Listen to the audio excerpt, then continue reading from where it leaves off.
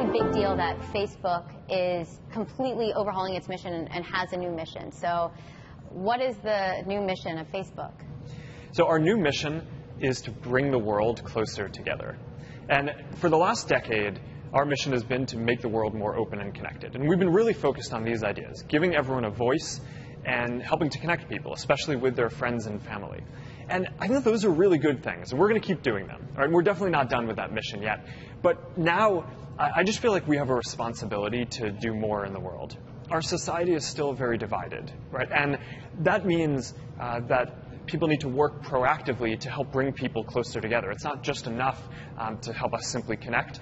We need to work to bring the world closer together. You've always had such an interesting utopian view of things. And it seems like this mission now, looking forward, is something a little bit like Facebook's grown up a bit. Facebook's looking at some of the biggest challenges and saying, you know, it's not just enough for us to connect. Yeah, well, when I look at the greatest opportunities and challenges for our generation, right, so things like ending poverty or curing diseases or stopping climate change, those are things that no one group or country can do by themselves, right? So we have to build a world where people can come together to take on these big, meaningful efforts. And, you know, that change just isn't going to happen top down. Right? There's no one in the world who can just snap their fingers and make that happen. Yeah. So what we need to do is empower people all around the world to build communities, things like church groups and sports teams and neighborhood groups and groups for people who love dogs and new moms and dads. You know, those are the groups that actually bring people together.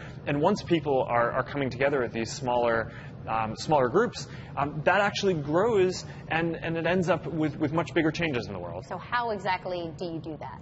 If what you're trying to do is run a group that has thousands of people, you need tools to help manage that. So that's a lot of what we're announcing today. And we have 300 of the people here who have built the strongest communities on Facebook.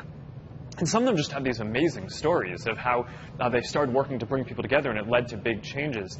That's what we want to try to unlock in the world. And our view is if we can help build those tools, the power to build more of those communities, the world is going to be a much better place.